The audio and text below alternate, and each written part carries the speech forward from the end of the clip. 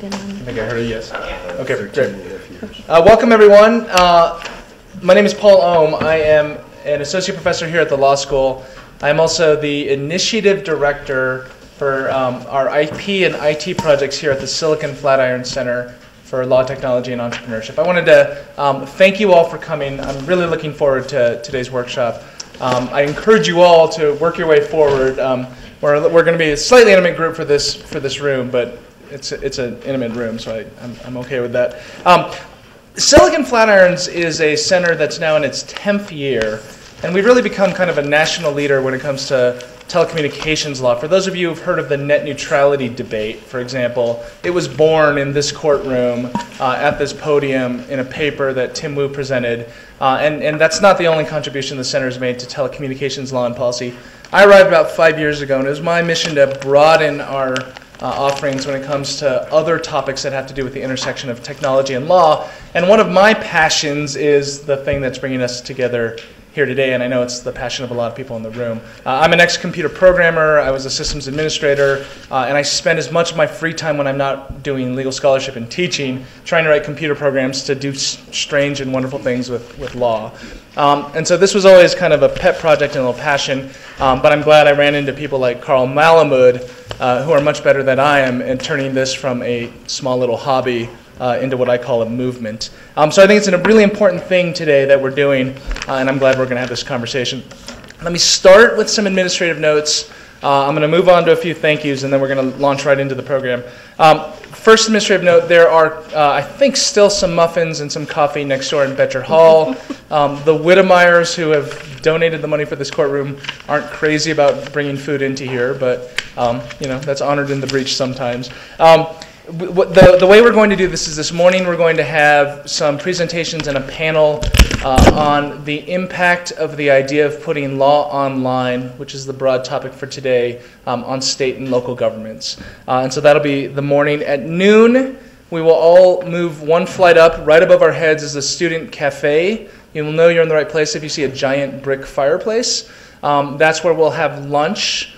Lunch is generously sponsored by publicresource.org, Carl Malamud's organization, so please thank him for that.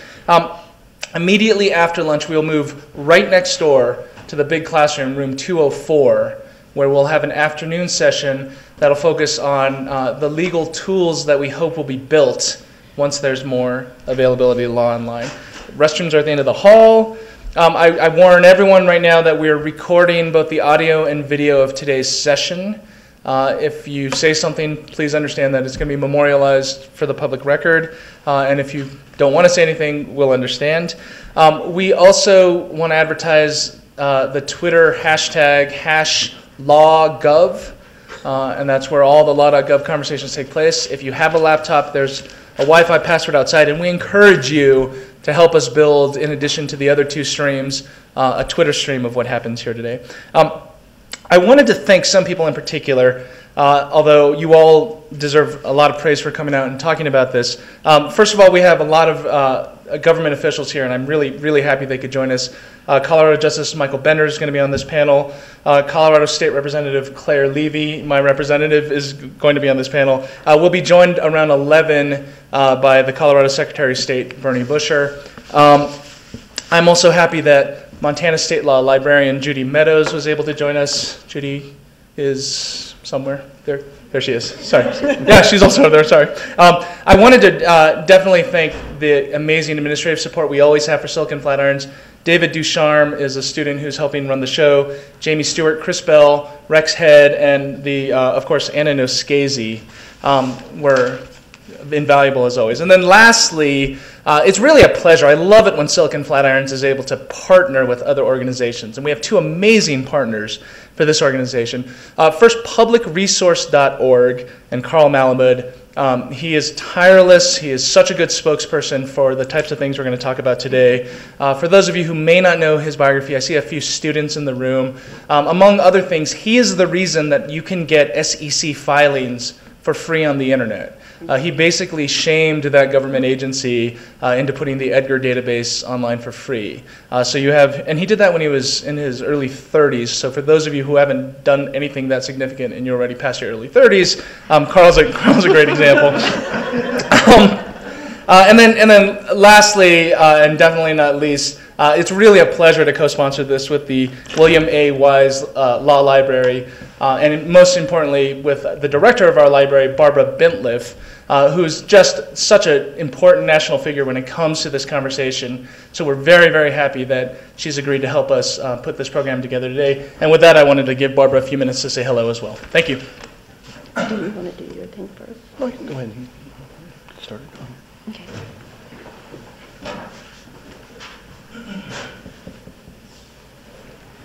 Thanks, Paul. I'd like to join Professor Ohm in welcoming you all to this conference. This is an incredibly important national dialogue. And it's one that I told Carl last night, he's on the side of angels. The wings are under the jacket.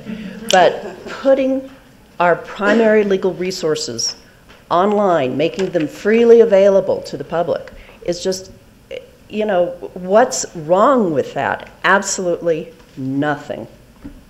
But it is a process that has consequences in several different areas. If it was easy and straightforward, we could, you know, pretty much declare victory now and break out the champagne, because most states have most of their primary legal materials online. There are some states like Colorado that have at least part of their materials online, but produced by commercial publishers. The Colorado Revised Statutes are provided by the Mickey Publishing Company. And, you know, some people have issues or concerns about private companies providing public information. So, you know, there are lots and lots of consequences. What I want to do is just put one more consequence out on the table today. So as we move forward, we can think about this in the context of permanent public access, in terms of preserving all forms of the law, because as we know, it may be superseded, but that doesn't mean it's not important. And what that other issue is authentication. And authentication basically means, is the law that you're looking at good law? Is it trustworthy? Can you actually rely on it to decide your rights or your client's rights? And if you are worried about identity theft or hackers or authenticating your dependents for income tax purposes, which all of us at the University of Colorado just went through, then this is an issue for you. When you and I and our family and our friends and attorneys look at law online, we need to make sure that it's accurate. Citizens have a right to expect that the law that their state puts online can be trusted. I mean, does anyone want to question that? I mean, we can't question that. But when you think about how electronic legal information moves from computer to computer to computer, and you think about the possibility of accidental corruption, of bad people hacking in, it's very real. And so what we need is some way to make sure that what we're looking at is the real law. Now, you know what the consequences could be. You could miss a claim. You could offer incorrect or inadequate proof. It could be the loss, benefits, rights, privileges. Malpractice could ensue. And what happens if perhaps some private firm has taken all this public information? Is there some sort of liability there? If the private firm is putting out this law as good law and an attorney relies on it. I'm not into that in terms of the technicalities, but I think that there are possibilities that you can see that, you know, there are serious consequences for just putting something on the web and not ensuring that it's good. Now, this is an all but ignored issue in the print world. And the reason is that, you know, there are billions of print copies of laws and cases and stuff sitting out there. Colorado Revised Statutes, official publication. And here's the Open Records Law. And if you want to use the Open Records Law, and part of it's missing, you can tell. Librarians love to do that. But it's gone. I mean, you can tell. And if you want to use publication laws for appropriations, and somebody's changed it, even in the back row, you can tell. Stuff has been crossed out. Somebody's added a word. And when you run into that in practice, you can walk across the hall or go down the hall to the library or call a friend, because there are millions of copies of these. And the content is fixed once it's published. You can tell if it's been changed. How do you tell when you're looking at your computer screen? How do you tell that something's been changed? Now, there are a variety of ways to authenticate legal publications. The U.S. Government Publishing Office is doing it right now with federal statutes. A number of states, Arkansas, Delaware, the District of Columbia, yes, I know it's not a state, Minnesota, Ohio, Rhode Island, Vermont, and Virginia, all have authentication either in place or on the radar screen. Colorado is looking into authentication of the official Code of Colorado regulations, which is online, but not authenticated. This is a serious issue. When a document's authentic, it means that the version of the legal resource seen on the screen is the same version that was approved by the lawmakers. And that's what we ask. Yes, there's a possibility this could add a cost. But in a society that says that it's more important that 10 guilty people go free than one innocent person be put in jail, that's a cost we have to bear if we move in this direction. So let me go on record as saying I think this movement to put primary legal materials on the web and make them permanently, publicly accessible is fabulous. It is exactly the right thing to do. But we need to do it right. We need to do it correctly. Because if we don't, we're causing way too many problems and opening way too many doors. So before we spend a lot of time doing everything else, let's really address this issue so that we can break out that champagne and we can celebrate this wonderful advance. Thanks. Thank you, Barbara. I wanted to briefly introduce what this Law.Gov process is all about. You may have heard the phrase that we are a nation of laws, not a nation of men. And what that means is that our judges write down their decisions, and they make those decisions available for us to read. But if they write those decisions down and we can't read them, then we really aren't a nation of laws anymore. To me, access to primary legal materials is a basic constitutional issue. If you look at our Constitution at the federal level, it talks about due process under the law and equal protection under the law. And the Supreme Court has talked about equal protection and said, well, equal protection means that your right to vote, for example, can't be conditioned upon your having a credit card and paying a poll tax. And to me, equal protection under the law is also not possible if access to basic legal materials is preconditioned upon having a credit card and being able to pay a lot of money. In fact, the courts have agreed with that. If you look back at Supreme Court decisions going all the way back to Wheaton v. Peters in 1824, Wheaton and Peters were both reporters of the Supreme Court. And in that decision, the Supreme Court said there is no copyright for the law, for basic legal materials. And there they were talking about Supreme Court opinions.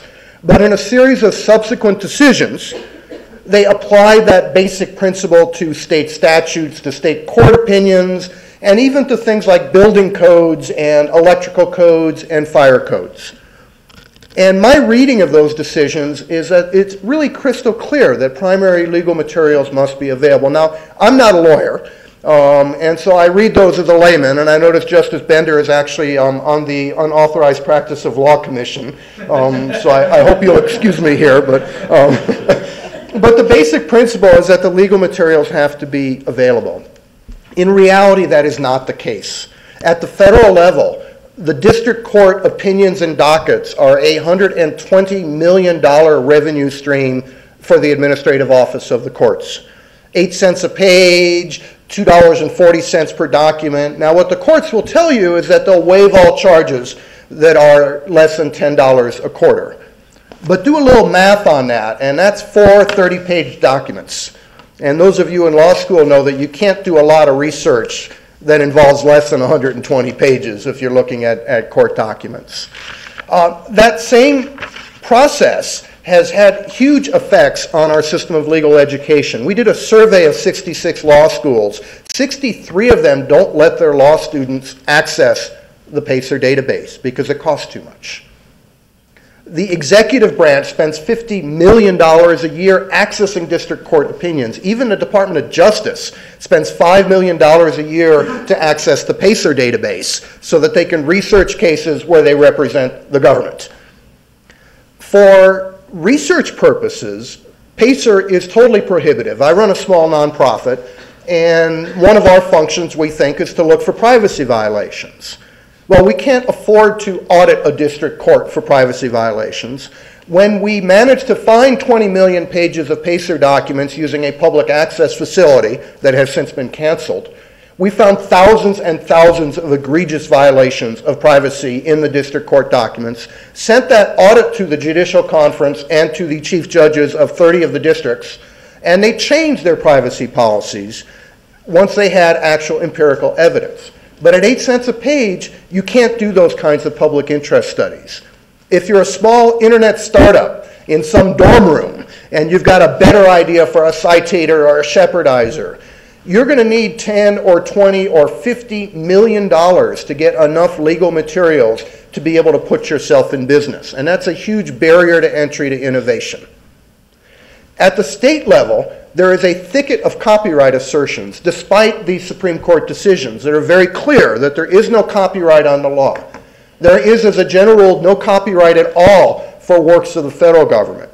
But there's a special part of copyright that says primary legal materials at the state and the municipal level have no copyright. Despite that, many states assert copyright or have exclusive vendor relationships where the vendors assert copyright. And again, that means that a public interest firm is unable to, for example, bring in the statutes from all 50 states, put them in a common markup, make them available for people to, for example, compare laws among different states. You can't do that without a lot of license agreements. So the basic idea of Law.Gov is pretty simple. If you are a lawmaking entity, right, if you produce primary legal materials, if you're a legislator, you have statutes, but you also have hearings, which are primary legal materials because those show you the intent of the legislature in passing the laws.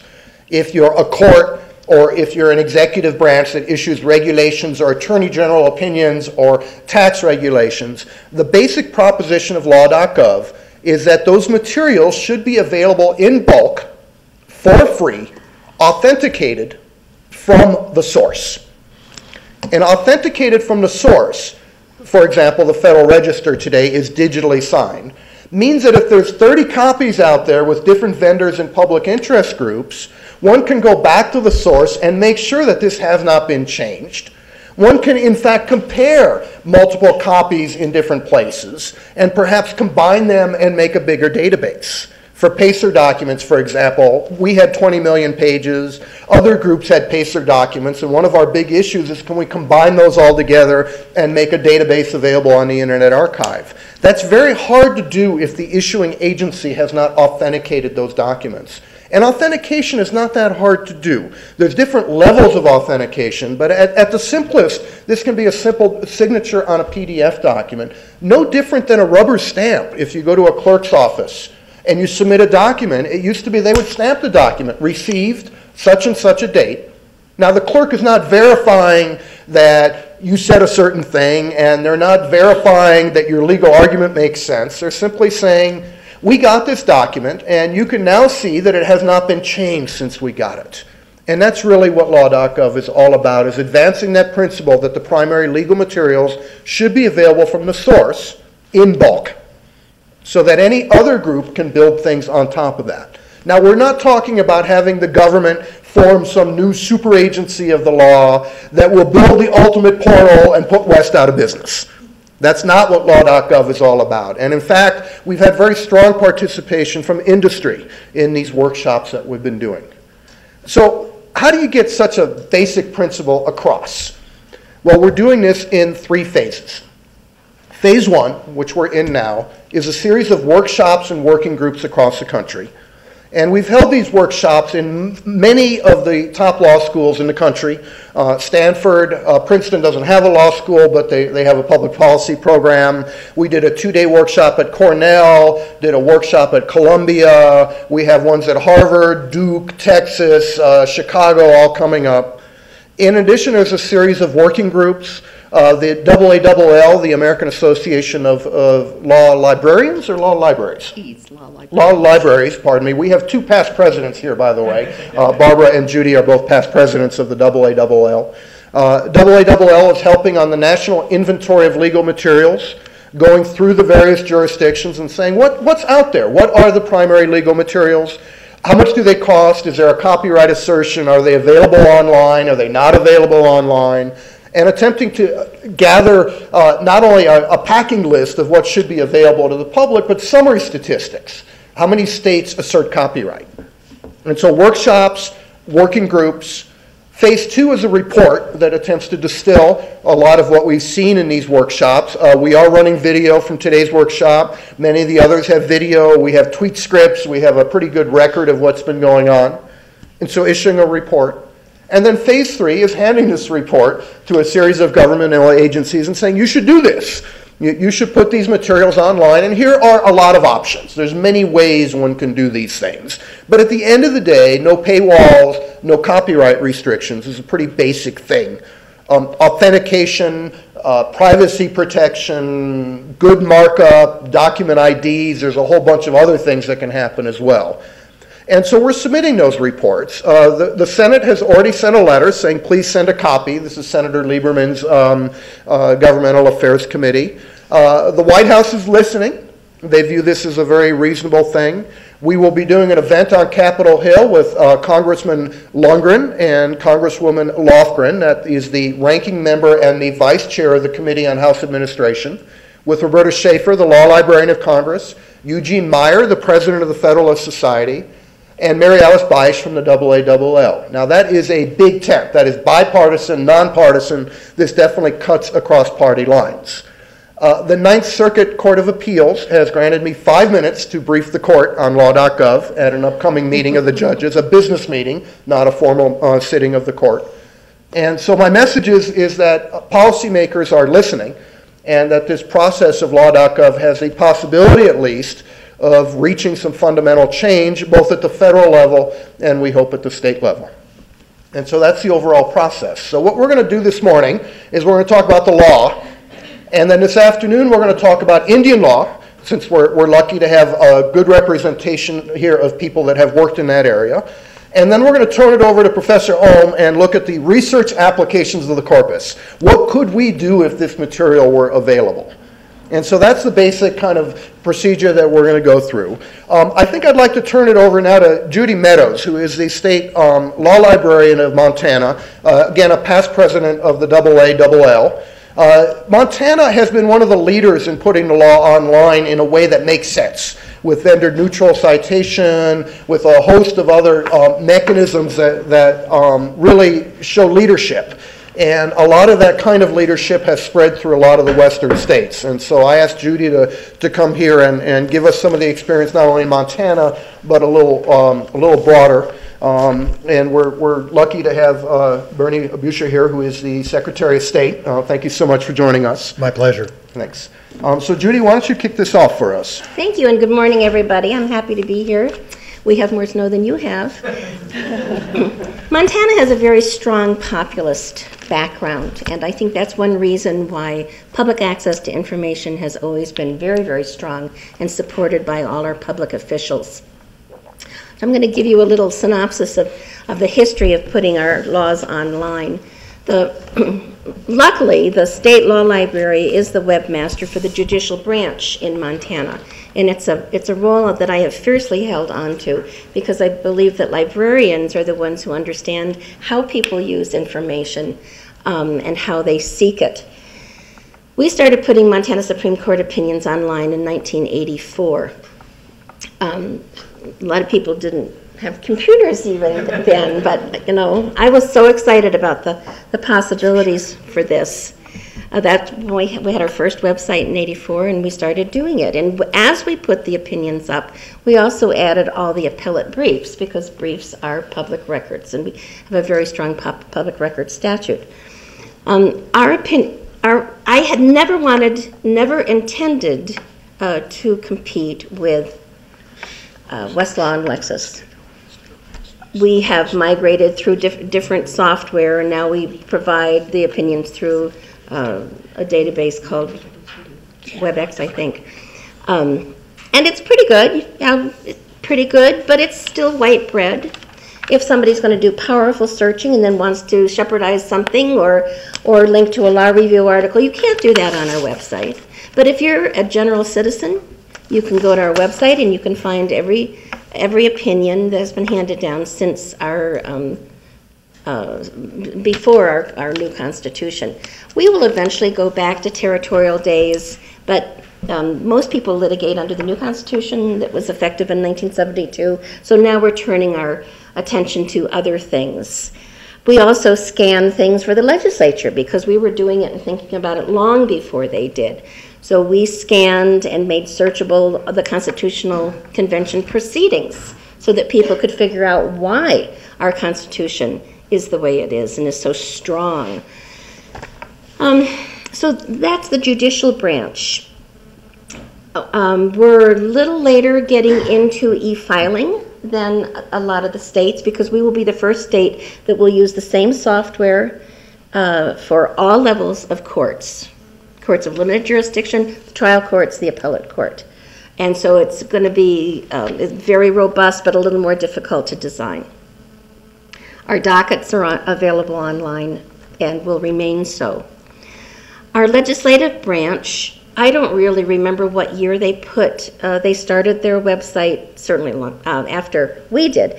And it gets better and better and better. The Montana Code is available online, as are the session laws and the bills and the typical bill tracking, sponsor tracking that most states provide. Now here's something very interesting. Our legislature likes to make money too. Now our code is called the Montana Code Annotated, but it is not an annotated code. It basically has little history statements under the statutes that tell you when the original law was passed and when it was amended. The annotations to the code are in another catchy title called the Montana Code Annotated Annotations. It's another set of books. They don't put those online. You have to buy them. They also don't put the index to the code online. When I teach legal research, I tell people, I think all states have what's called a popular name table. For instance, the lemon law. Everybody knows what the lemon law is, and lay people particularly, they don't memorize titles, chapters, sections of codes. They refer them to general names. The lemon law. If you did a search in the Montana Code for the lemon law, you're not going to get it, because obviously the word lemon isn't in the section of the statute. So you would go to the popular name table. It's not online. You can't search it that way. I keep pushing them and pushing them. States are in financial stress right now. I just don't know if they're ever going to be willing to give up that revenue stream, and it's a shame. But the primary law is available. Our Secretary of State's office was the last of our three branches to put up a vigorous website. But when they did it right. And they have a phenomenal website now for searching the administrative code and the administrative register to see when regulations are being proposed and when hearings will be. So it's pretty darn good. And from the main government website, mt.gov, on the very first page, it says seeking government information. It gives you links to all of these things. And it highlights in the middle of that for any legal materials. Go to the Montana State Law Library. Now, so I think we're pretty cool. I had time to look at a few other states to see what they're doing. Most of them came to the party quite a bit later than we did. In the Intermountain West, Utah, Oregon, Arizona, Colorado Colorado's really late. 2006. The rest, mid-90s. Now here's something interesting and appalling. California, we always look to California. They've got more, well, they used to have more money than we had. They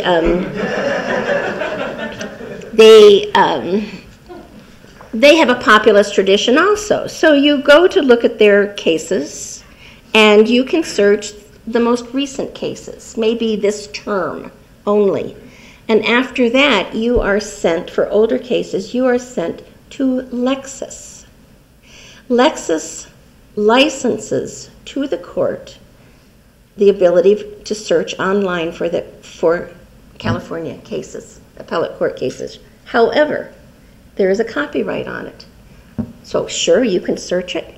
You can't share it. You can't print it off and put it in a brief. You can't put it in a CLE publication if you're teaching a law class on dog law.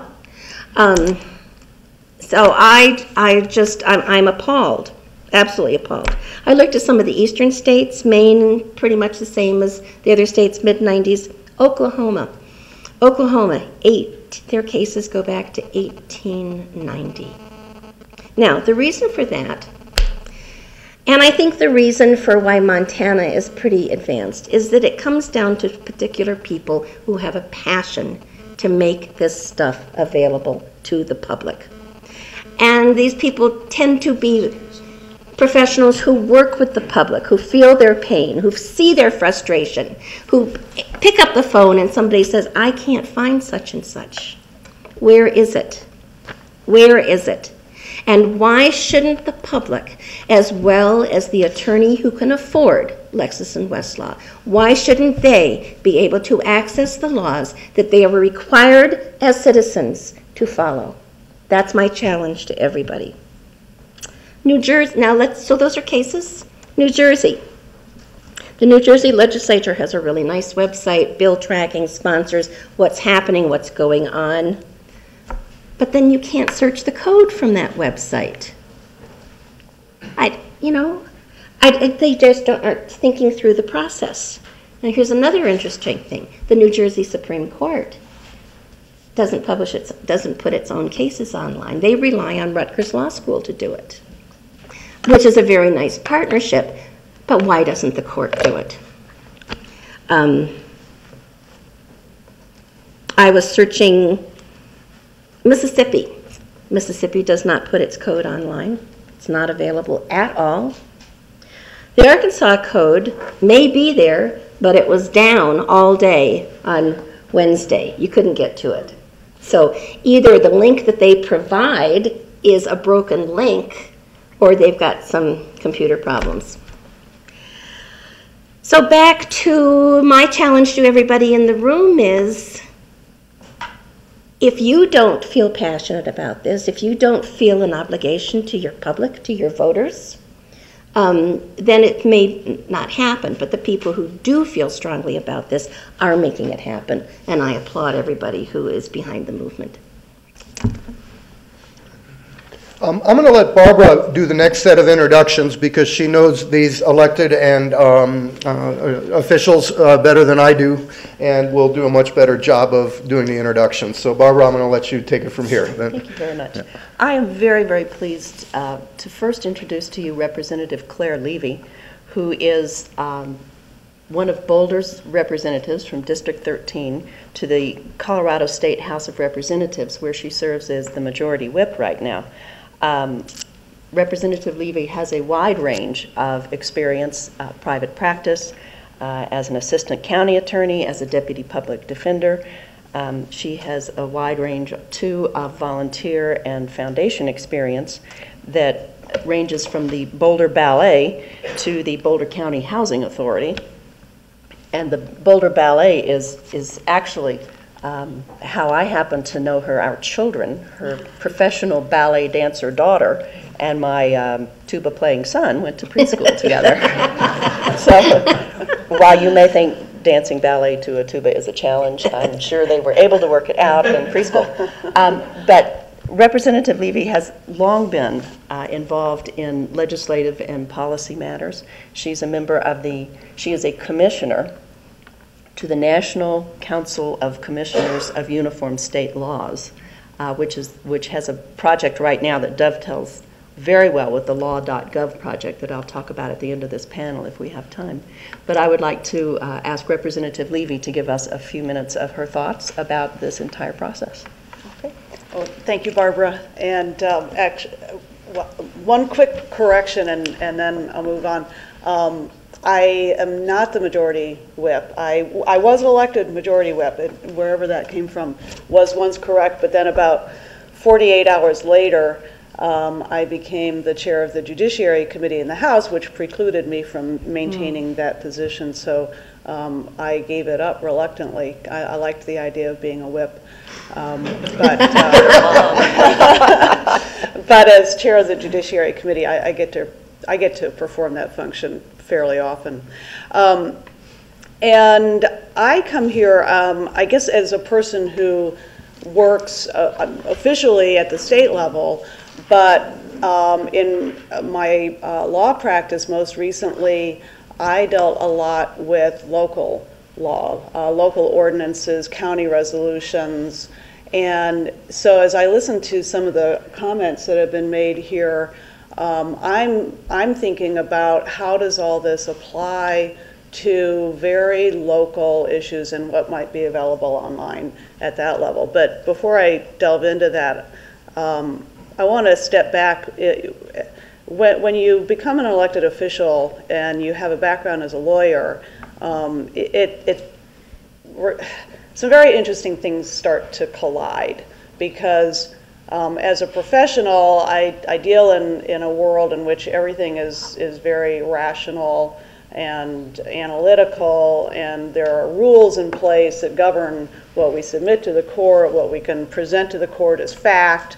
The terms of the debate and argument are very tightly controlled by people like Justice Bender, who tell me when my time is up firmly, and I observe, I follow his directive to stop talking.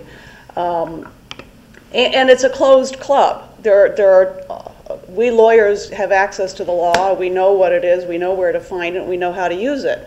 And then you step into the political world, and you find out that there's a whole world out there of people who need access to the law for a variety of other reasons. And you have to start thinking about how do those ordinary people get access to the law. And I think that's something that Carl Malamud thinks about as well. And I'm always fascinated when I find out, I'll get an email from somebody in Hinsdale County, Colorado, one of the least populated places in the state, who's been following what we're doing at the legislature online. Because you can either listen over the internet to all our committee proceedings, or you can even watch our floor debate online or on whatever your local public access cable channel is. And I'll get an email taking me to task over something I've said. And so this access is a phenomenal thing, and it's a phenomenally equalizing tool that's available. But there's one problem, and Judy Meadows was kind of alluding to it with the occasions in which the internet goes down or something, and that is that much of Hinsdale County, for example, probably doesn't have broadband access. And so as we begin to think more and more in terms of using the internet as a source of public information and supplanting libraries for that purpose and supplanting hard copies, we have to think about this digital divide that President Obama's looking at. We've been looking at this here in Colorado for a long time. Remarkably enough, it's hard for us to imagine this here in Boulder, Colorado, but there are large parts of the state that do not have broadband access. And so it's important to remember that as we think about the potential of putting this kind of information online. I'm not sure also how this effort deals with archived information and ordinances charters that are superseded, and I simply don't know, actually. I've had occasion as I've tried to figure out whether a particular road that was dedicated by a plat to the town of Louisville in the early 1900s was in fact legally dedicated. I had to go to the early session laws over in the old law school and look up those statutes to find out what the law on annexation and dedication of right-of-way was in 1906, and then trace that forward to see whether this dedication was in fact legal, because my clients had actually been living in a road for a long time. And the county decided, or the city wanted the road to become access to a new park. I don't know whether when we do this, we're going to be able to keep those materials, because we need them for a lot of reasons. So that's a question and a concern to have out there. And by the way, Colorado does assert a copyright in our laws. So, do with that what you wish. Another interesting thing is, I was going to check this as Barbara was tearing this book up. I thought, yeah, I'll bet that's an old book, and it is. It's 2008. So even librarians don't tear up current versions. That's what you think. But another little interesting fact that I learned when I joined the state legislature is that the laws we pass and the books that are on the shelf are not the legally constituted laws of the state of Colorado, and you cannot cite them in court for the law until we pass a bill every year officially adopting these laws as the state of Colorado, and we have great fun every year pretending we're going to kill the bill and not pass it. But just getting back to the state and local issue, and again to the background I have more recently doing land use law. The zoning codes are regulations that are in a book. And you adopt the zoning code, you adopt these laws, and most of the time you can easily put those online. But a lot of what is legally considered zoning is on a plat map, a piece of Mylar that's 24 by 36 inches in dimension. Some of these are Mylar and that you can scan them and put them in, but I've had occasion to do a whole lot of research into plats that were recorded, again, in the early part of the 20th century. They're crumbling. They're handwritten. You can't scan that and have that actually be translated into a legible document. So what happens there as we transition online? I don't think that stuff will ever be online.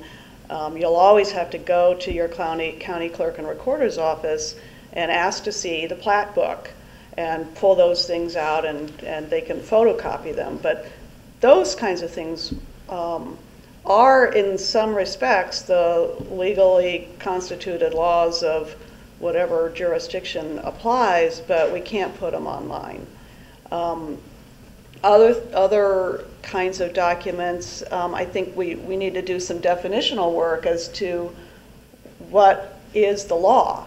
The EPA will issue guidances on certain regulations, and these are letters or memoranda that interpret regulations or will be issued to particular parties that may have an impending dispute over a CERCLA cleanup action. They'll issue a guidance. Is that guidance the law? I don't know. But I think we're going to have to look at what we mean when we say the law.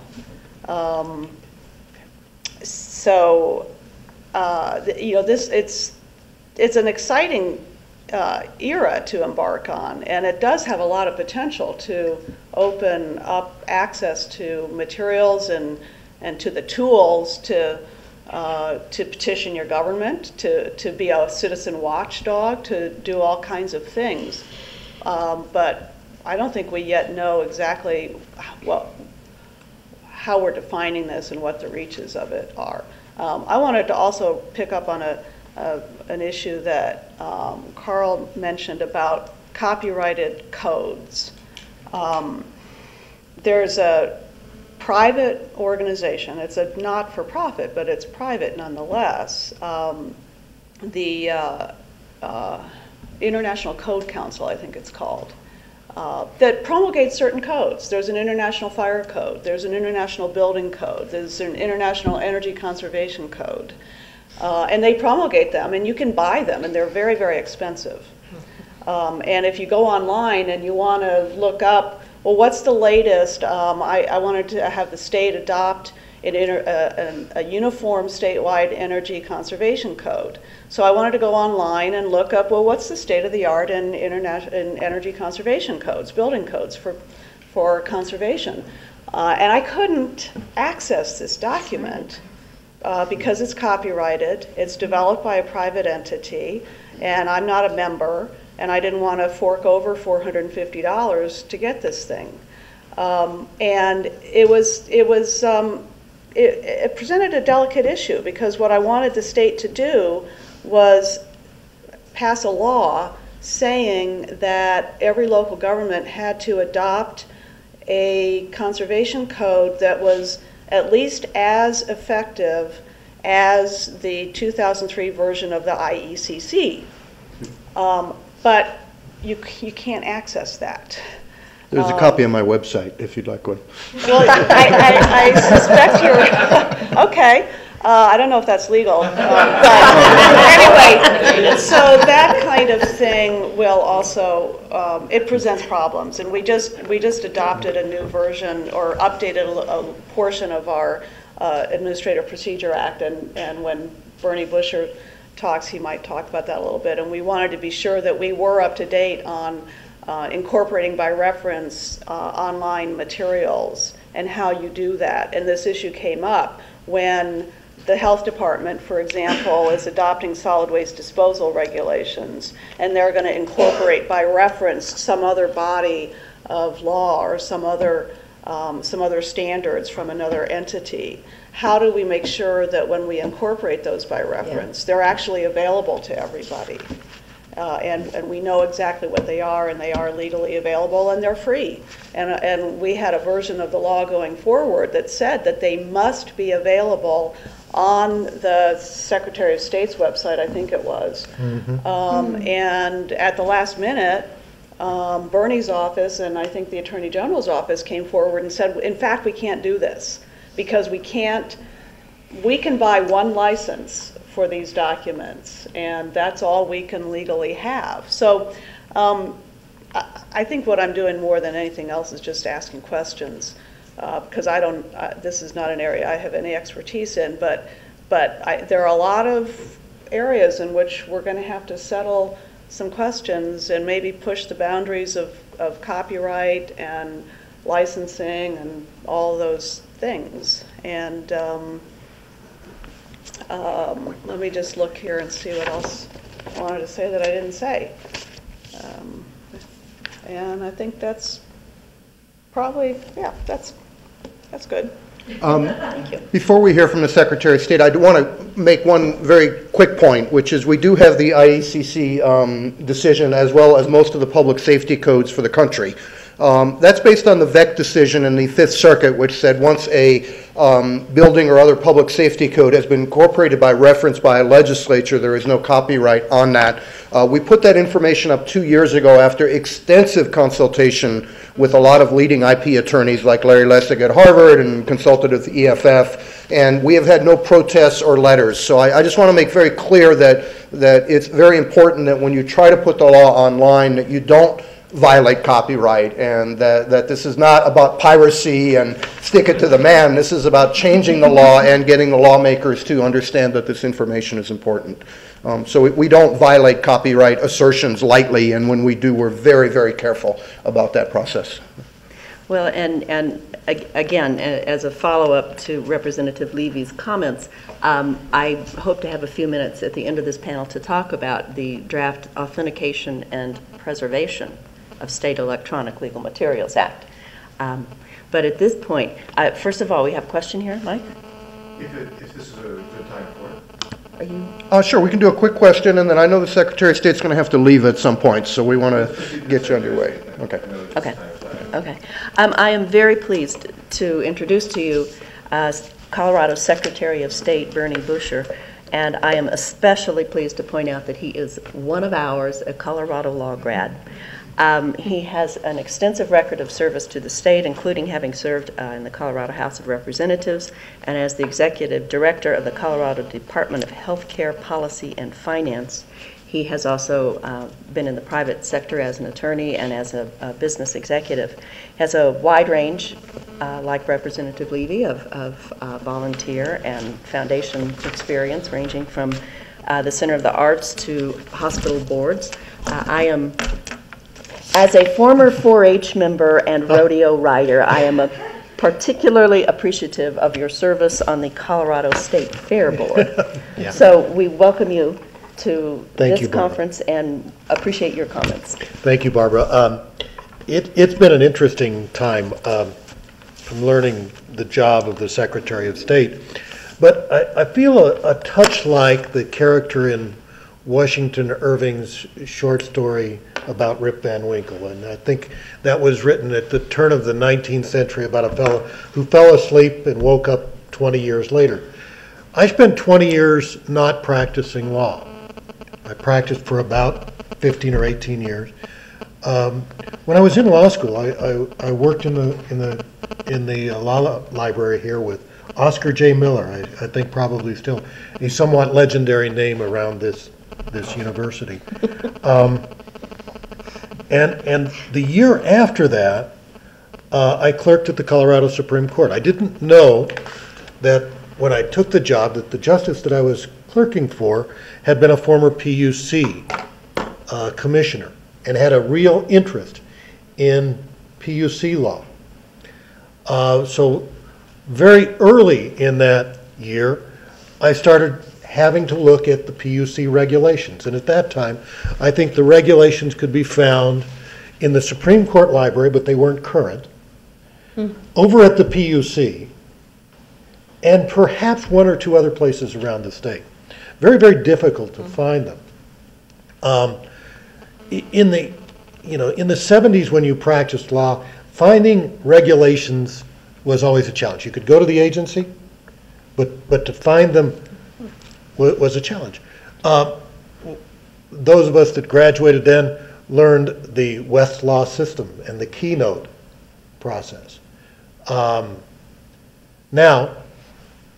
not having practiced for 20 years, I look at where we are now, and I've read more Supreme Court decisions in the last year than I've read since my senior year in law school because of the recent Supreme Court decision in Citizens United, all of the regulations that are put out on the federal level and on our level about campaign finance. So I'm relearning something, and it has changed far more than I think that character Rip Van Winkle actually, described. It is a completely different world. In my office, and let me go through a couple of things that Mike Shea, and I want to give Mike credit. Mike is the head of our regulatory division, and it is in that area that we handle the electronic filing of rules. We were one of the first states to go electronic with our rules, and as I understand, because I wasn't there, in about 2003, I believe, we contracted with a company by the name of Conway Green, and they took all of our print rules, and this is right out of Thomas Friedman. They took the paper versions, sent them to India, and someone in India keyed them all in to the system. And that was, it was that, although it was electronic, the putting of the information into the system was manual. Yeah. And that's only, 7 years ago.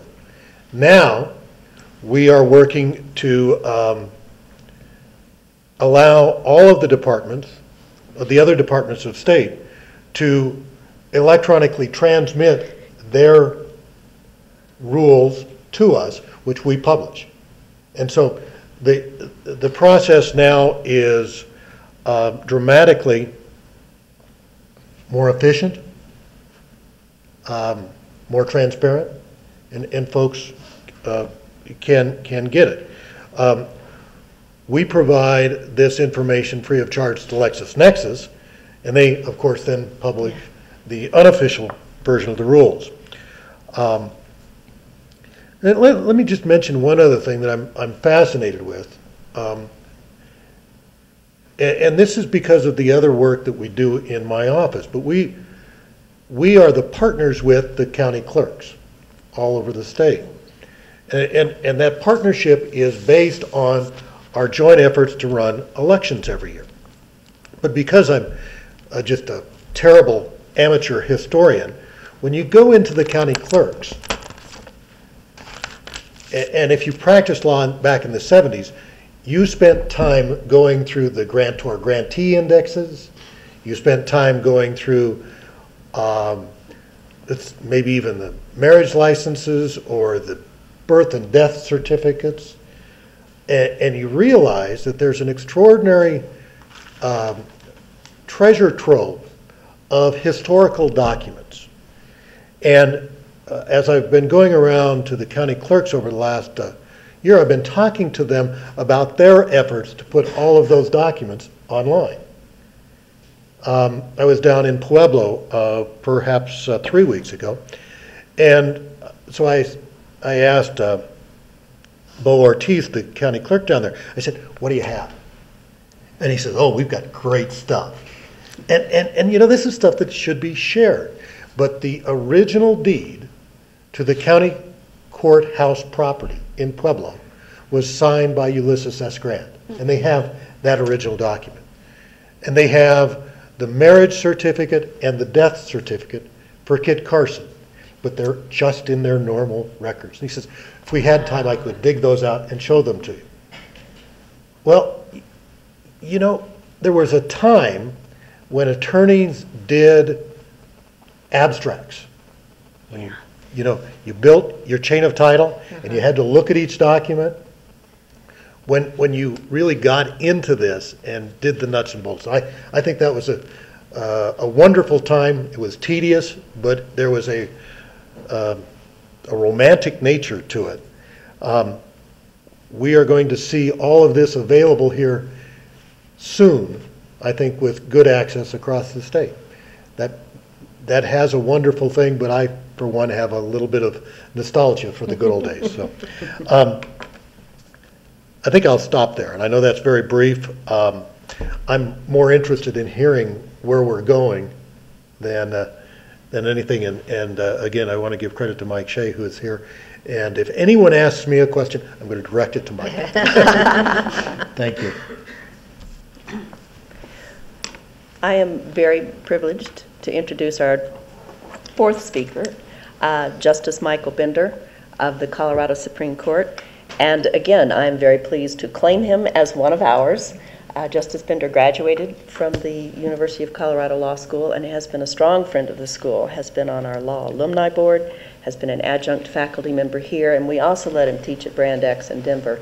But he's ours. Don't think he's not. He has some very interesting responsibilities at the current time, including co-chairing the Colorado Supreme Court Standing Committee on the Rules of Professional Conduct and the Unauthorized Practice of Law Committee. And I'll tell you, my license is inactive, so I didn't do it.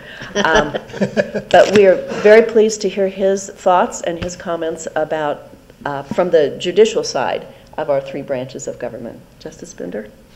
Well, thanks. I feel pretty much like the dinosaur in the room, especially after hearing Judy say. So I thought I'd tell you a little story. When I've spent 20 years in practice, before I was appointed to the court in the beginning of '97. And I had, at that time there wasn't Wi-Fi, at least not that was recognized.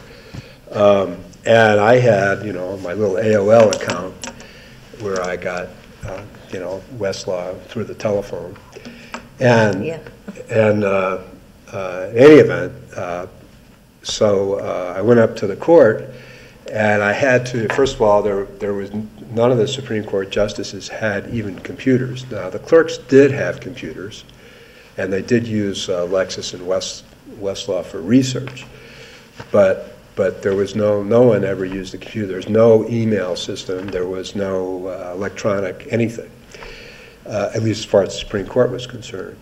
And so I had to pay for, out of my own money, to get a phone line to get my AOL. And we had a little conference where there's a change in the court. There were 4 relatively new members in the last year and a half. And so we had a little lunch, or sort of, you know, discussing new procedures and introducing us and that sort of thing. And this is before Bernie Buescher was head of the Joint Budget Committee, but the chief at that time was extremely concerned about the cost of everything. So we had a brown bag lunch in a free place a couple of blocks away. And it came out that the court was actually interested in, or the majority of the court, that there were some that weren't, actually having computers and getting email and so forth. So eventually we kind of have transformed. And I think what's happened is that, and it's kind of sad, I think, the problem that I see it from the judicial perspective is that the resources, not so much for electronic data or digital kinds of transmissions, is a focus. It's just a fundamental nature that there are just too many cases, not enough judges, and not enough employees throughout the state, particularly in the metropolitan areas. And so cases are overloaded, judges are overloaded, there are huge lines, and anybody that's gone past Metropolitan Court in the winter has seen people outside. So the first task that the judiciary started on, which I think they've done, I think as far as I know, as well as any other, if not better than any other state, is to actually have a legitimate intranet system and have an entirely digitalized case system that is excellent. And we do have that. And unfortunately, we're in a debacle with Lexis about whether or not we should run that, or Lexis should continue to run the public access to our court registry. In my view, it's clearly something that we should do ourselves and provide access at a much cheaper rate and a better system than Lexis does now, again, with all due respect to the Lexis representative here. In any event, but our energies were devoted along those lines, and it's only more recently that we got on board with a legitimate website. By the way, we were selected as one of the top 4 websites, our judicial website, in the country.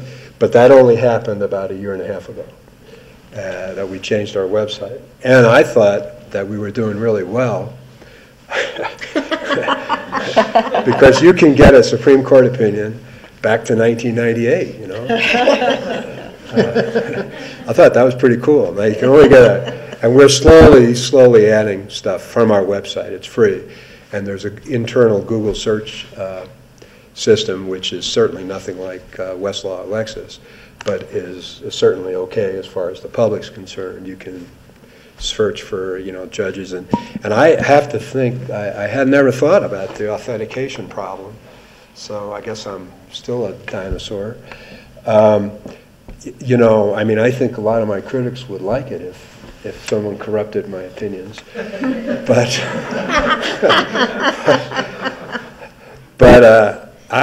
you know, we put up, our clerk's office puts up our opinions, and same thing with the Court of Appeals, and it's certainly not done manually. So you will have to assume that the opinions are kosher now, but whether or not they can be tampered with, I don't know, so I'm going to check on that. One of the things that we don't do, which I want to do, and I'm depressed that we can't do. And I told Senator Representative Levy that I watched her, I think it was yesterday or the day before yesterday. Anyway, it was very cool. I happened to just turn on my computer and decide to watch a little House debate. And there it was, on video. I mean, and I could see the whole thing. It was very nice. And I knew that there was streaming electronically for sound, but not video. But there is, and it's very good. And we have now finally, we have archived for the last couple of years, you can hear our arguments. And you can still hear the current ones, but there's no video streaming. And one of the reasons is, the main reason is there's just not enough money for us to have that. We certainly have the capacity to do that. And when we have our new building in 3.5 years, we will do that. But, so I think that, in my view, it's very important to have total and complete access in every way as far as the judiciary is concerned, and also with respect to the filings. We have a modest system of civil filings, which is also run by Lexis, which in my view is expensive and outmoded. And I think that we want to develop over time to have an e-filing system for the criminal, for all the criminal cases as well. And it seems to me that both those things are only a question of time before there's real public access. And it would be there may be a cost, but not much. Right now, the only way you can get a trial court opinion or a pleading is through Lexis, and you have to pay for that. The only way you can get a copy of the docket, the registry of actions, not the actual material, is through one of three, we have public vendors, and you also have to pay for that, which I think is outrageous, and certainly against any kind of public interest in public access. We have to rethink that and be much more aware of that. So I think that we have a very good internal system. From my computer, I can get any case. I can pull up any case in the state case. We don't have access to PACER. I've had to, when I wanted to get some stuff from PACER, which is the federal system, I've had to call all kinds of people and get special permissions so I don't have to pay a fortune. Of course, we can't do that. So, so I think that we're coming around and aware of the need to create much better public access, but it's been slow. And the primary thing right now is not philosophy at all, but funding, and a priority basis that we have to serve our people. The judiciary is composed, I think it's something like, Mr. Bernie, you may know, I forgot the percentage, but it's something like 88 or 89% of people. And so every time we have these ratcheting budget cuts because of our Constitution, which is the only Constitution that has those limits in the country, we lose people, and we therefore can't do our fundamental basic service, and it's a tragedy in my opinion. And for those of us that, I can see a few white hairs have been around and seen courtrooms over the years, the lines have gotten longer, the dockets are getting longer, and people are used to and accustomed to doing more with less, which I don't think is the way the system of justice should operate. But anyway, I'm delighted to hear of your good work, and I think that the points that Clair has made are fascinating. I never really thought about having everything online, which would be wonderful. I mean, all kinds of things. I'm certainly in favor of it, and I certainly, to the extent that I'm on the court, will do my utmost to further that. I don't see any philosophical objections. I think, as far as the court's concerned, we're 100% in favor of all these things. It's really a question of money. So, thank you. Well, thank you, Justice Bender. For PACER access, you can petition a federal judge for free access. Well, I just made a couple of phone calls. They will require that you don't redistribute the documents as a condition of your free access. Well, they gave it to me, but it wasn't easy. I think what we'd like to do now is take a few questions from the audience and comments from the panel, and then we're going to close before lunch if Barbara can discuss the Uniform Law Commission, of which she is one of the reporters. I think that will be a useful conclusion. But let's open this up if there's any questions. I believe the gentleman here had one. Yes, thank you. You said there was no philosophical objection to releasing judicial materials. Just earlier this year, there was a heck of a stink about streaming the proceedings from the copyright case that just the second came out of that I just the second forgot. But copyright case in New York.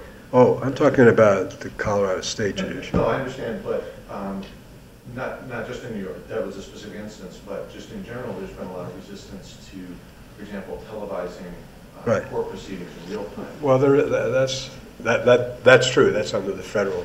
But But that's got nothing to do with the state. No, no. Colorado's not. In fact, there's a special rule that they have to apply, which we grant totally. And on big arguments, for example, the Supreme Court's permitted total TV access. And we would do video streaming, but we just don't have the finances. And actually, we're moving. So the courtroom that we're going into, it's a makeshift courtroom in the Denver Publishing Building, is too small to really do video and has these big columns and that sort of thing. So it wouldn't work. But you can hear us, and it's archived. You can click on it on our website. Mostly logistical rather than Right. There's nothing to do with that. And then and then the equipment.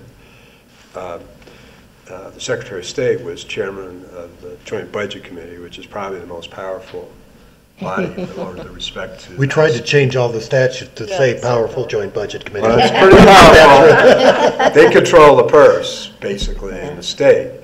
And so, the real issue is money, whether or not we have the resources to do that. But, and I just inquired, because I knew I was going to come up here, and I really thought it was very cool watching the legislature. I really liked that. I thought it was terrific, and I couldn't see any reason why we couldn't do that for oral arguments. It'd be great. There was absolutely no reason not to. And unfortunately, I was told that, hey, we can't afford the equipment, which would be, I don't know, like maybe $20,000, $30,000, something like that, right? That would have. I think when we did it in the legislature, we spent about $50,000, $60,000. Yeah, but that's a bigger. It is a bigger room. It's a bigger deal. Anyway, when we compared to whether we have one clerk, or not, to service people, we couldn't do it. But also, as a practical matter, I was told that we can't do it in our we have this little teeny auditorium that we're not going to use as a courtroom for 3.5 years. It only seats 34 people, and it's got 4 big columns in it. So, but anyway, but there's no reason we absolutely have to do that, and will do that, and should do that, among other things. Yes, none of that is at all. Let me just follow up though. I think there used to be a philosophical objection to televising oral argument, and I had the opportunity back in, I think it was 1985, to argue a case in front of the Supreme Court over in the old building. They used to, I guess they still do take the court on the road. What old building? The old law school. And it was a case that had a lot of public interest, and it was a pretty widely known child abuse resulting in death case, and the TV channels did want to come and televise oral argument. And there was quite a lot of resistance to that, and this rule was not in place at the time. And the court kind of scurried around and furrowed their brows and figured out whether this was somehow going to jeopardize the public interest in some way.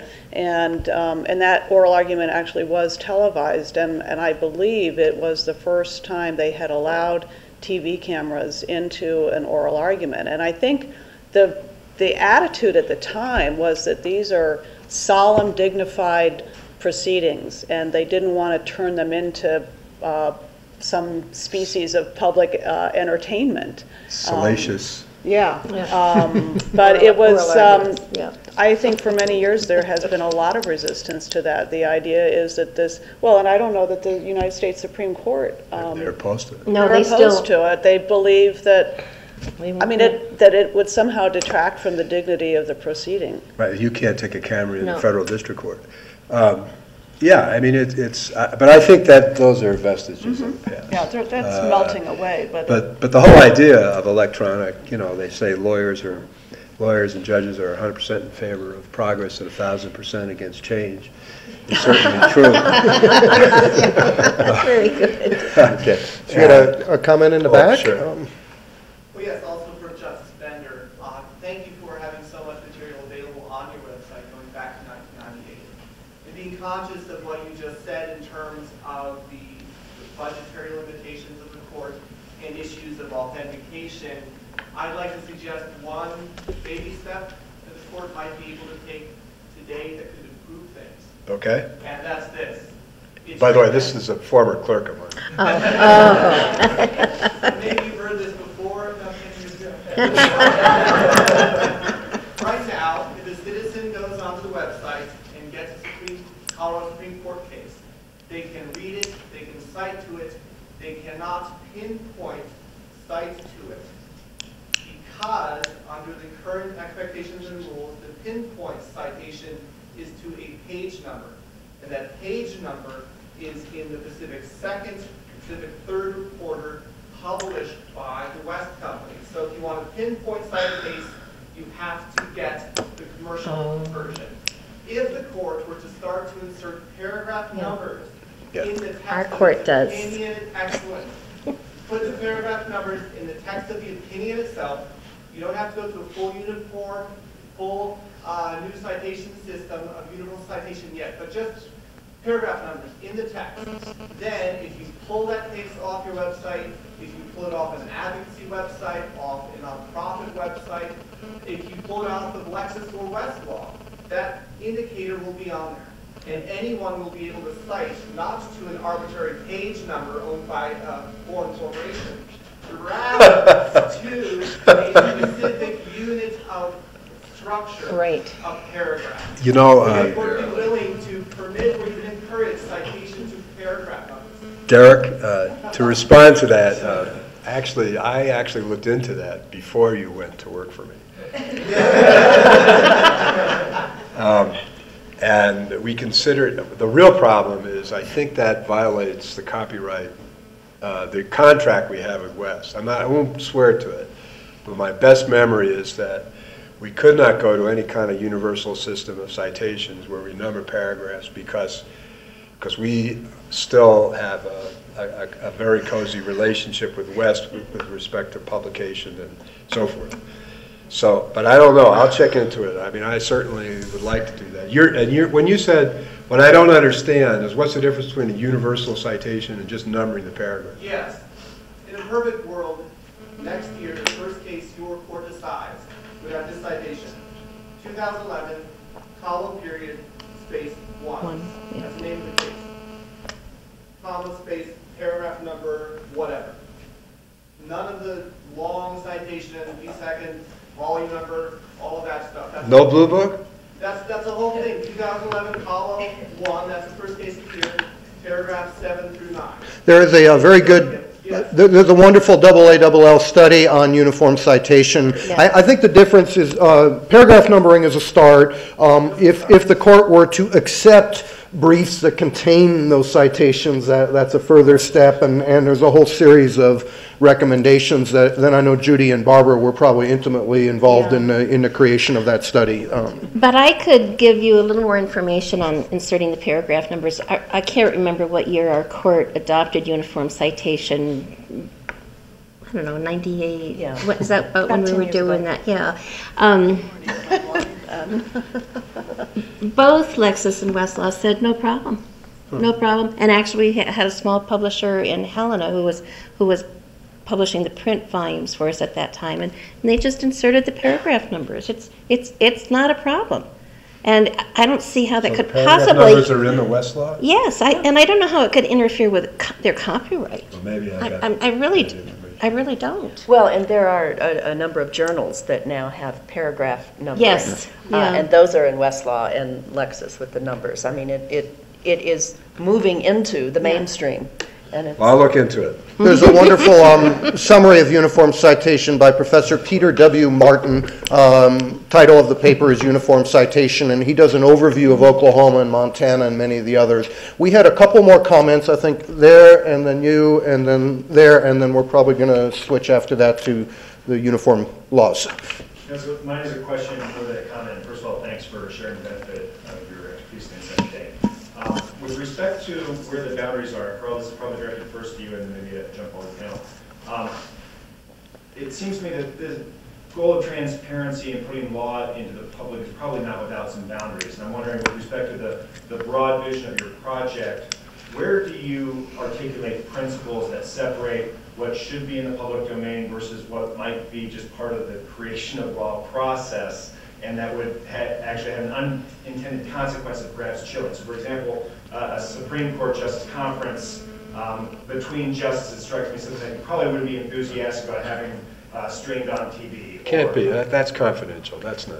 So, That process is confidential. In terms of, as you're starting to make decisions about what about the law should be out there versus what might be part of the process that shouldn't, how do you articulate? There's black and white and there's gray areas. So for example, I think everybody would agree that a Supreme Court opinion of the United States is must be available. I would argue that any brief submitted as part of that Supreme Court process probably ought to be available all the way going back. Is an Attorney General opinion considered primary legal material? Well, those are held with great deference by the courts, but they're not the law. I don't know, and I think that's one reason we're working with the AALL, with law librarians across the country. I think the principle that the black and white, obviously confidential discussions of Supreme Court conference, is not available to anybody today. And I have no problem with that. There's sealed documents that should not be available from our district courts. The big issue is when they are available if you have a credit card, but they're not available if you don't have money. Well, there are a lot of issues. Wait a minute. There are privacy issues. Absolutely. With like Social Security numbers, whatever. Sometimes addresses, especially in domestic relations dissolution cases, where you file affidavits of your assets and liabilities, things of that nature. So there are issues of privacy, juvenile matters, dependency and neglect, that kind of thing. And there are huge privacy issues that have been neglected, and they've been neglected under the theory that this information is available on West, and anybody who has access has a credit card and is a lawyer, and so we can trust them, and so we're going to ignore these issues. And what we found when we were able to access, in particular, the PACER database, were huge numbers of Social Security numbers, names of minor children, names of informants. There's a site out there called Who's a Rat, in which this gentleman goes out and he finds the names of informants buried in PACER documents, and he puts them on the website, and people in prison access this site, and they figure out who in their cell block is an informant, and then they go kill him. And this is obviously not a good situation. And so one of the things that is particularly important, and in fact, in one of our upcoming seminars, workshops, we have representatives from Department of Justice and others discussing the privacy issue in great depth, is if we are putting our primary legal materials online, we can't pretend that simply having a credit card guides privacy. The courts and the other entities that publish those materials need to really think about the privacy implications of what they publish. And so that's a very important aspect of that black and white and gray area. But there's also, I think we have to differentiate between what is a public record for purposes of Colorado's Public Records Act, and all states have them, and what you can access through FOIA, what's a public record, versus what is primary legal material, which ought to be available online. And I think some people believe that anything that you can legitimately request through a public records request ought to be online, and I would disagree with that. I think what this project is about primary legal material, and I'm not sure I yet know exactly what that is, but I know there's a difference between everything that the public can request and everything that would constitute primary legal material. Yes, and this is different than the overall transparency movement. This really is about the law. I do want to caution you, those privacy problems really fester. When we brought in the congressional record for example. We found 500,000 Social Security numbers in the congressional record. So these issues are pervasive throughout all our public documents and really do need to be confronted. Yeah, let me jump in here. Yes, sir. Because there's a couple of other pieces of it that I think are interesting. In 1975, there was almost no legislative history in Colorado. A bill would be passed, and finding out what the thought processes that went into that and drove the legislation was almost impossible. It's much better today, but it isn't as good as it could be. And this can be hugely important. A couple of years ago, I worked on the Arvis-Cal bird limit, which was the 6% limit that limited the amount of increased spending. And it had 4 exceptions. And nobody could find out where those exceptions came from until we got the conference committee report and saw that it just was an idea by one legislator at that point. And that changed the way that everyone looked at that discussion. In the whole legislative process, there still is a lot more that could be archived, made available to help understand how legislation goes about. In the other parts of my office, we're fighting this privacy issue a lot. There's a case working its way up, I believe it's in the Ninth Circuit right now, Doe versus Reed. And in that case, the question is whether or not the individuals that sign a petition to put an issue on the ballot should be confidential. And that becomes a crucial issue when it's a controversial issue. In this case, it was gay marriage. One side or the other publicized everyone who had signed the petition. The houses were picketed and so forth. And so chilling effects can happen in a lot of different ways here. We've got one piece of litigation that I'm watching, not in Colorado, trying to get public disclosure of all of the images of ballots. Okay? It's fascinating. There's a county in California that put all of its ballots online. Voted on ballots. Voted on ballots. Okay? Wow. With the theory you can't identify the individual who voted, but that verifies that, in fact, the balloting process was good. Check on the butterflies. The chads. Yeah, the areas of privacy and public records is very, very fluid in a world where the public expects something more than accountability. They want the ability to check it themselves. That's fascinating. Right. I chaired our courts commission that developed new rules on privacy and public access to court records, and we grappled with that, the topic of judicial work product through many, many meetings, and finally decided that was not public. What do you mean by judicial work product? What's that? Oh, it could be the little notes that the judge is making during a trial. This guy's as guilty as hell, or what a what a jerk, or But Montana has one of only 2 states where our privacy is protected in our Constitution. But the rub is that in Article 2, Sections 9 and 10, the public has the right to access information. All government information is public. Privacy rights. The privacy rights are guaranteed by our Constitution. So how you find that balance is, if it is the most difficult thing you can possibly do. Thank you guys so much for taking the time to be here today. I wanted to ask a question and maybe push back a little bit on the authenticity problem. I think it's a very serious issue, but I'm not convinced from the demonstration we saw earlier that it's not a problem now. And I think maybe an analogy to election fraud is in order here. If I want to defraud or if I want to hack the Colorado revised statute, I'm not obviously going to go and start tearing pages out of every copy of the statutes or start marking the pages. I'm going to go try to find somebody at the publisher to edit the digital files. And what I'm wondering is there an audit process? Does the legislature audit what's going on with the publisher? Is that digitally signed end to end? And I don't know, but I'm guessing the answer is no. And so I guess if it's a serious problem in the online space, it's really because it's a serious problem in the offline space. So in that sense, I think if we want to fix it, that's great, but we shouldn't let it be an impediment to getting access to these materials online.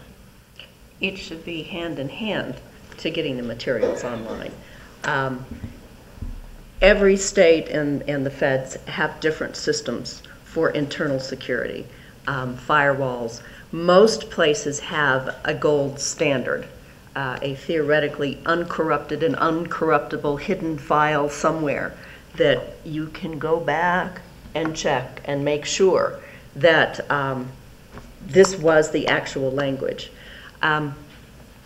But usually within the state system, it's not so much of a problem because there are firewalls and security protections and audited security firms and that kind of stuff. And I assume that the Colorado legislature has something to that effect. Most states have something to that effect. It's when it hits the public, when it moves out past the firewall, that's truly is where you need to be careful about what you're using. So up until the point that it is released to the public and becomes, that statute or whatever, theoretically states have that already taken care of. So no, it shouldn't be the kind of problem that would be occasioned by instituting an entire security process from scratch internally. Does that kind of address what you're thinking?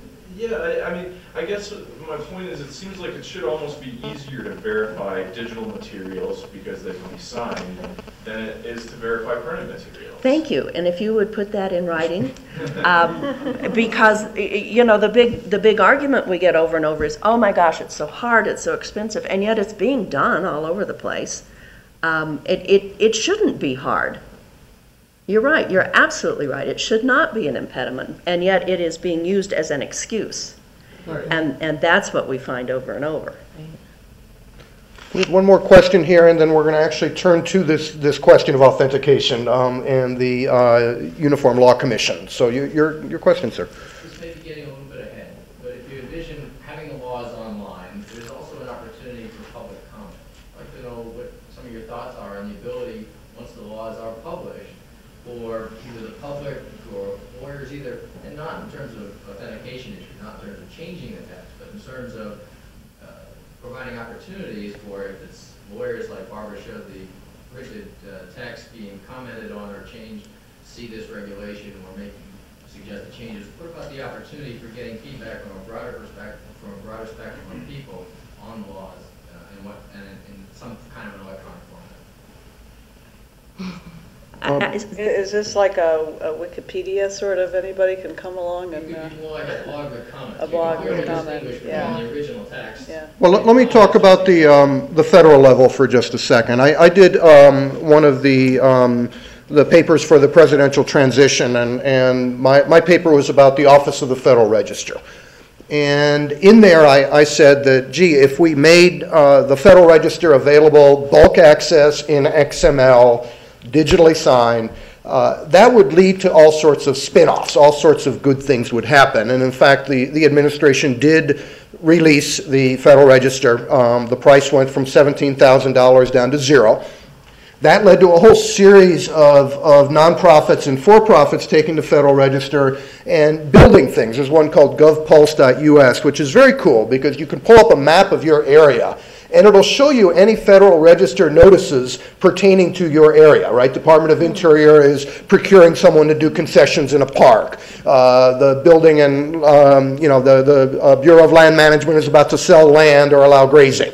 And you can pull that stuff up. Now, what's very interesting is that when you put the law online, there's a couple things that happen. One is innovation out there in private industry, but the other is better efficiency often in government. And what the Office of the Federal Register has found is a lot of these innovations, which include annotation and searching and dates and calendar notifications, they're beginning to incorporate in their next version of the Federal Register. And in this this paper for the transition, I borrowed some ideas from Ed Felton at Princeton and some of the others, in which they said when government puts data online, they should do three things.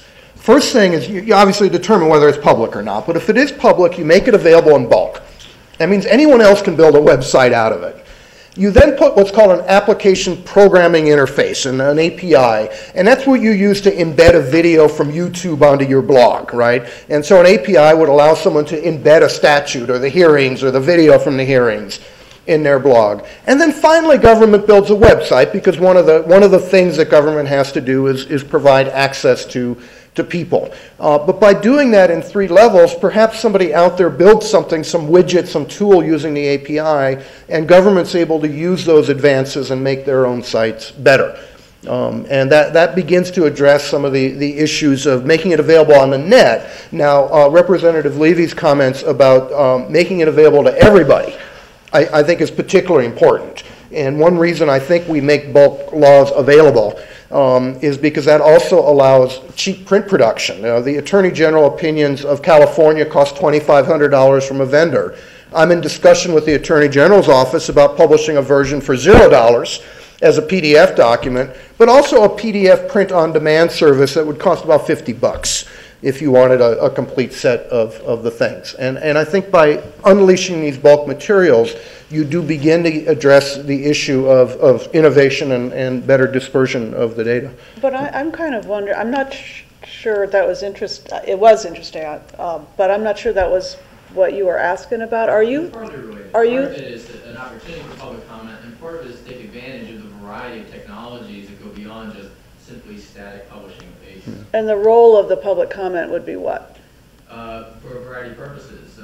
I think that the benefits of the laws being refined and improved over time come not just from within closed doors of the legislature, but also by being able to get a broader perspective of opinions and start to use it for getting public comment in a variety of ways. Because there's, that then collides with things like the Administrative Procedure Act, where there's a prescribed, whether it's at the state level or the federal level, through any of the regulatory development processes, there's a prescribed time period and method of comment on everything from, NEPA documents to, any regulation that an agency governs. And one of the benefits of that prescribed process is that everybody knows what's the period of time within which to comment.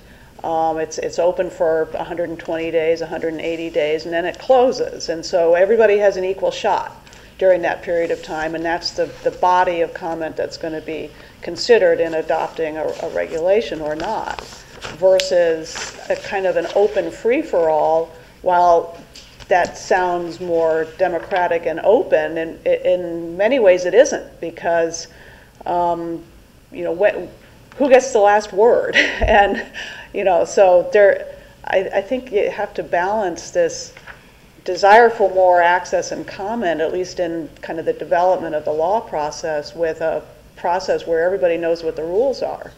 There may be a way to update prescribed rules that take advantage of the electronic format. Absolutely. Yeah. Also rules and how it actually works. There's a couple of interesting articles about how repeat players who know the blogs and the electronic sources that are served by the clerks in the Supreme Court actually kind of are able to bypass those limits, because after the official sources are closed, they can still reach the clerks directly by making blog posts in strategic places or causing articles to appear where they know they will be seen.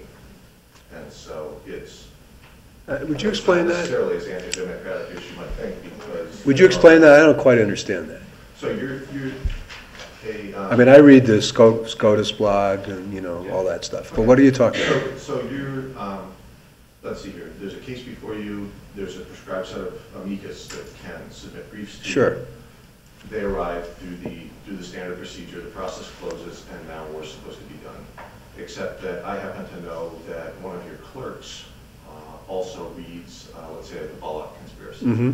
And so I get a chance to make postings to Bullock that I know will be seen and perhaps considered by your clerks.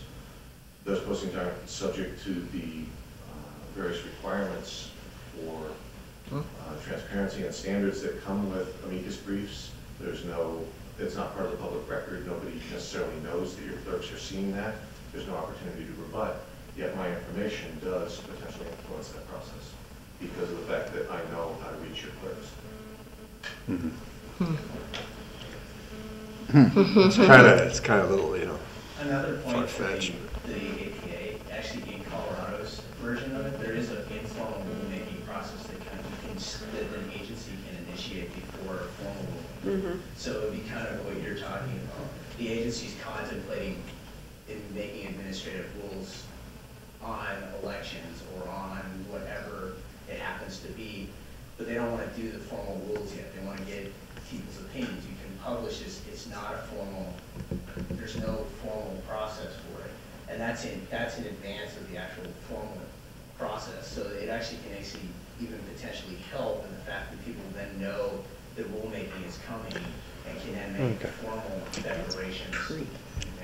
Can I say something? You know, I think this is in thinking about your question, I think it's a generic problem with digital information, period.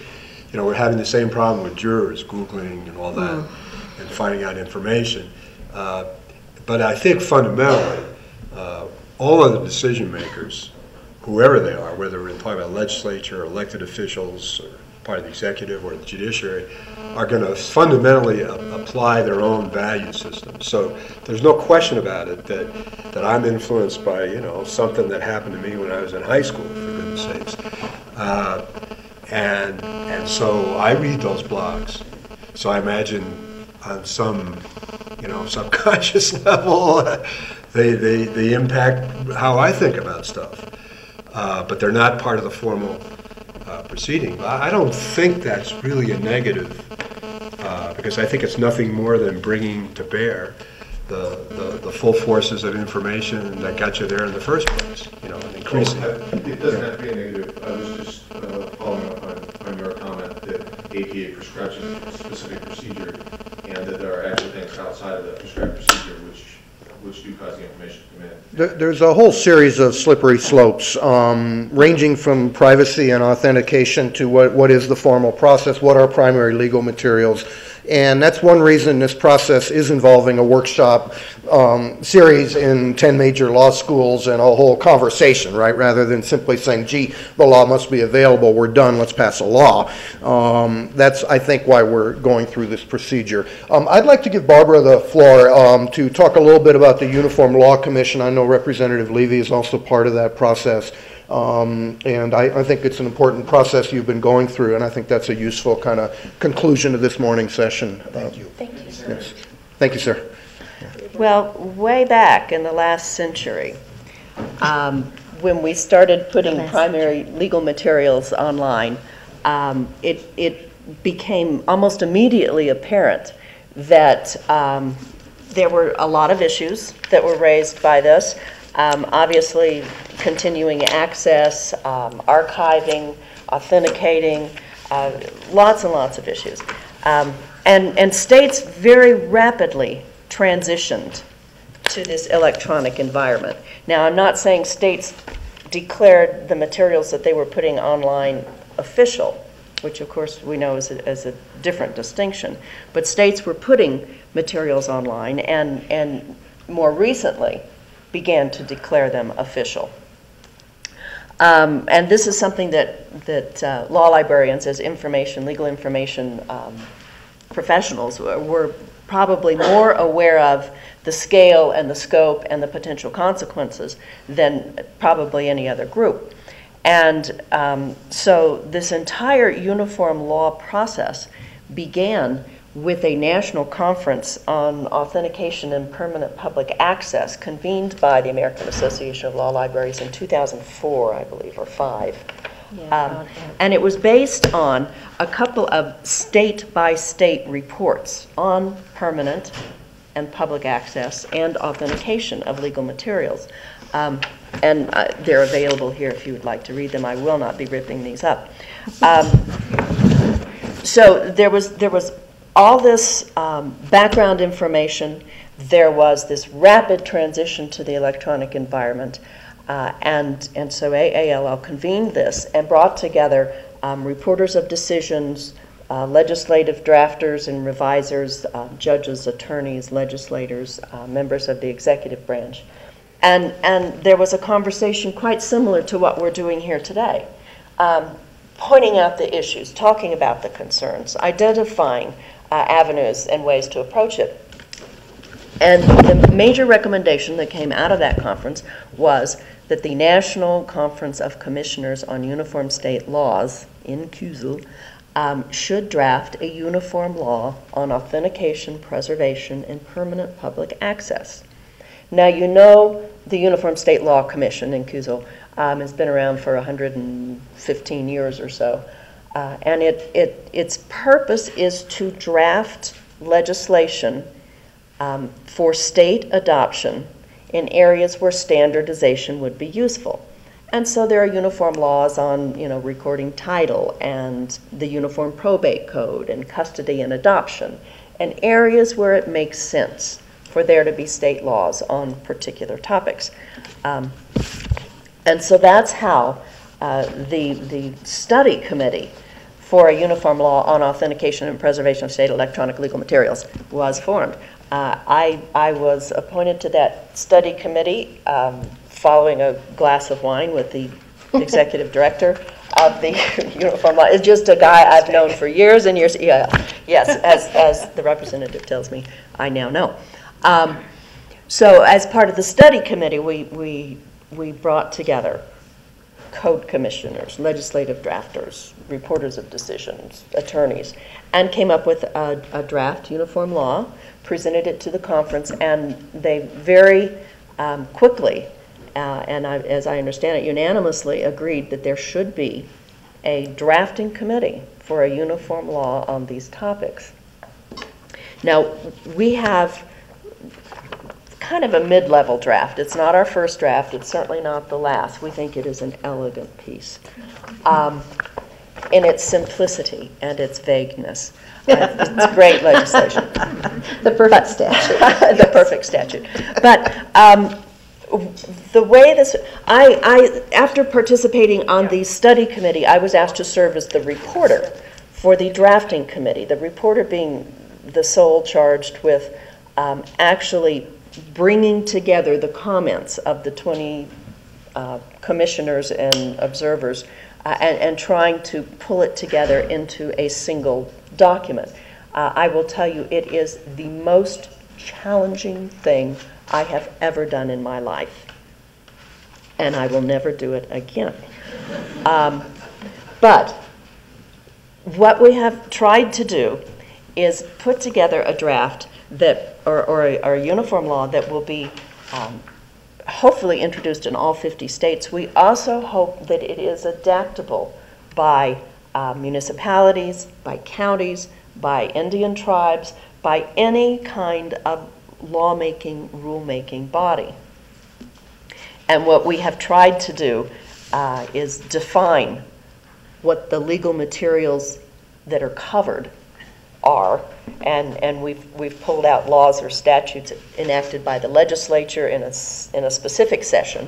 What the print analog is the session law. Codified law, which you know is the subject arrangement then of the law, where the session laws are put into their subject organization.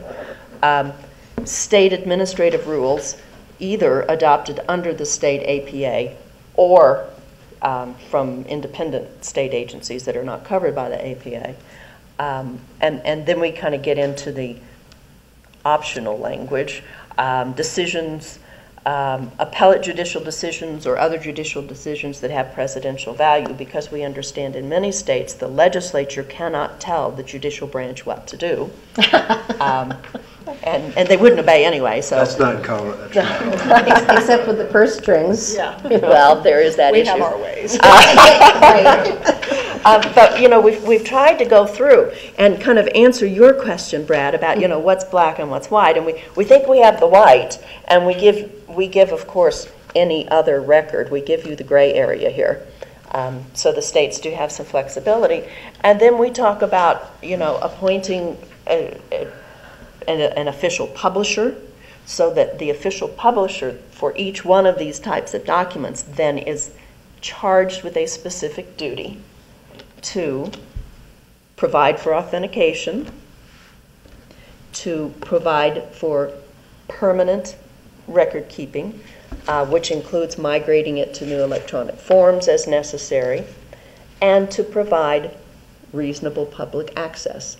And we're working on at no cost. We're not quite there yet. But this is a process. The old saw about you should never see statutes or sausages. Yeah, true, very true. Because it truly is a line by line, word by word, letter by letter, comma by comma process. These are professional legislative drafters for the most part, and they understand the impact of every letter, every mark, every space. What we hope to do in this process, we hope to have a first reading in front of the conference this summer. So we will have a pretty good draft. And all these drafts are available at the University of Pennsylvania's Biddle Law Library website. And I have the URL if you want it here. Following our first reading, we will go back, of course, to the drawing board and continue to revise it and have a second reading, we hope, the summer of 2011 in Vail, so you can all come if you want to come. At which point we hope the conference approves the draft, and then it goes to the American Bar Association. And that's a step most people don't know, that after incusal drafts, then the past incusal documents go to the ABA. Yes, the Board of Governors? Yeah. Yeah, and it's an up or down vote, but once the law is approved by the ABA, then it will be introduced in the various states. Now, Representative Levy is one of the commissioners from Colorado on the Uniform Law Commission, and may have some other comments or thoughts about this process. But it is one that dovetails beautifully with the Law.Gov process. And I think it lends tremendous credence to what's going on here, as your work does in this process. And I think we are perhaps catching this issue just in time. Because, if you're old enough to remember cassette tapes or 8-track tapes or the Sony Betamax, that information in one format is not, it deteriorates, and if you don't migrate it to a new format, you'll lose it. And so the permanent access part, the permanent preservation part, is really key to this. Questions? The only thing I would add is NCUSL doesn't approve something for drafting unless a compelling case has been made that there is a need for uniformity and nationwide. And I think when Barbara talked about kind of getting to this issue just in time, if you don't do it soon enough and states go their separate ways in how they're going to do this, they become very invested in that. And the more they're invested in their particular way of doing it, the harder it is to get uniformity. And I think this is a prime example of something you really do need to have uniformity in. So, because we do so much research across state lines. But the NCUSL drafting process, I have to say, really is a fascinating process. Absolutely, and these issues, these issues definitely cut across a lot of different levels. One of the impetus for the Law.Gov movement was the realization that we have a president of the United States that would understand this issue in about 30 seconds. We have an attorney general and a solicitor general, likewise, that will understand the basic issues. In fact, we've had a very good reception at the Department of Justice. They really understand these issues are crucial. And the hope here is that perhaps there can be some national leadership as well as uniform state laws and a variety of other pretty fundamental reforms in how our judicial system works.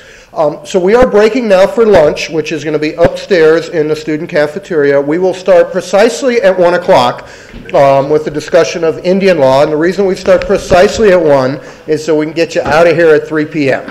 And we will be done at 3. So thank you very much, and we'll see you upstairs.